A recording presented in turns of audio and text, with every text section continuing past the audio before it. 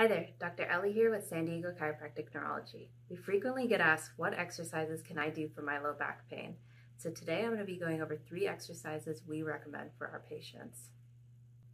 The first exercise I'm going to be going over is the bridge. The bridge is a great exercise to strengthen your spinal stability muscles. Start off by lying on your back with your knees bent.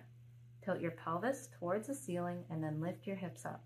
You can hold this for a few seconds and then lower yourself down. Make sure you hold the pelvic tilt throughout this motion.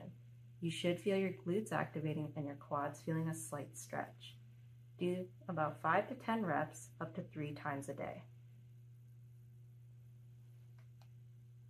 This next exercise I'm going to be going over is the dead bug maneuver, which helps strengthen your core and provide stability in your pelvis. First off, you're going to lie on your back with your arms and legs at a 90-degree angle, with your pelvis tilted again towards the ceiling. With your opposite arm and leg, you're going to slowly extend as far as comfortable for you.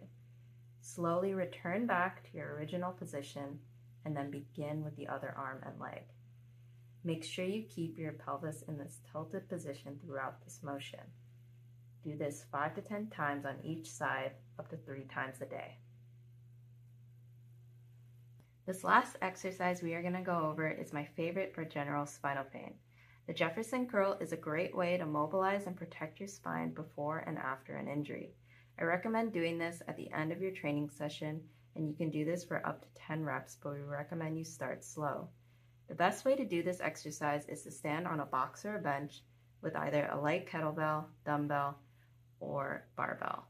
Slowly flex each segment of your spine forward until you lower the weights as far as you can without bending your knees. Make sure you hinge at the hips when you reach the bottom, and once you reach the bottom, slowly uncurl until you're in an upright position.